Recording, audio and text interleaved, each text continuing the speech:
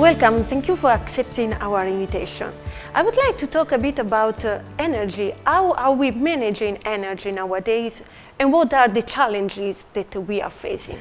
I think we're facing is really this climate change associated with our fossil fuel usage, right? So as you note, the CO2 emission globally from our fossil fuel use is over 35 gigaton per year, and this is, has a serious consequences on the global sustainability, right? With the global temperature rises and sea level rises, I think it's really critical to decarbonize and develop new technologies so we can actually develop a sustainable future for our planet.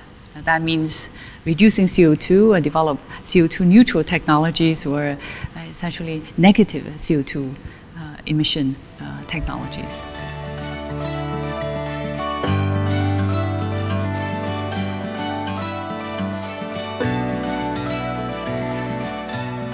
And how is your research contributing to address this challenge? Right.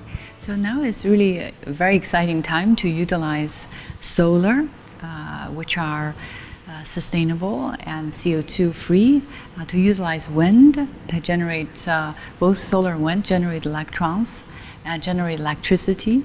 Now, as you want to penetrate more of the electricity from solar and wind, we need storage. I think it's really very critical in the next few years, in the next few decades, to develop low-cost, sustainable energy storage technologies, allow greater penetration of these carbon-free technology to penetrate into our society.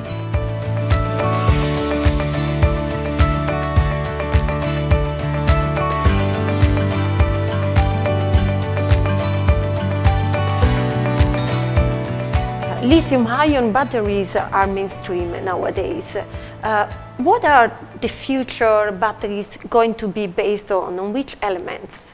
So lithium-ion batteries is currently based on cobalt, right, for our portable electronic devices. And now there are developments and technologies that can utilize, instead of cobalt, nickel, right, to power our vehicles, right? And now if we think of the future, in the distant future, 2050 or beyond, we need to think about technologies that are potentially more sustainable, right? And they can be made at large scale with lower cost. Where lithium-ion batteries today still facing this challenge with relatively high cost for large-scale utilization, right? Currently at $200 or $250 per kilowatt hour. And now if we want to think about wide distribution and penetration of storage technology in our society, developing lower cost technologies is critical. And this is where I look for alternative technologies, for example, like hydrogen or hydrogen-based energy carriers, which is key that can enable us to go to a sustainable future.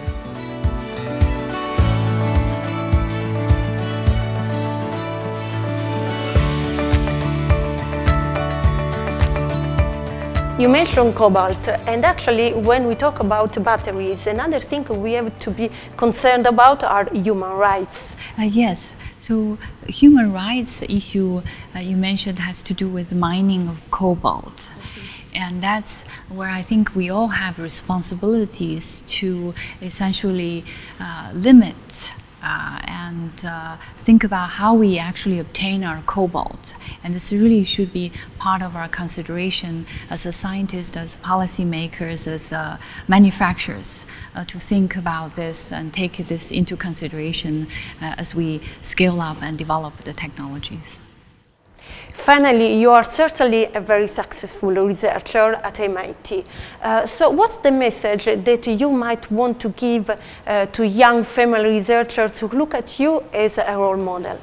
I would say just keep trying and believe in oneself. Thank you very much. It was really a pleasure. It's been a great pleasure.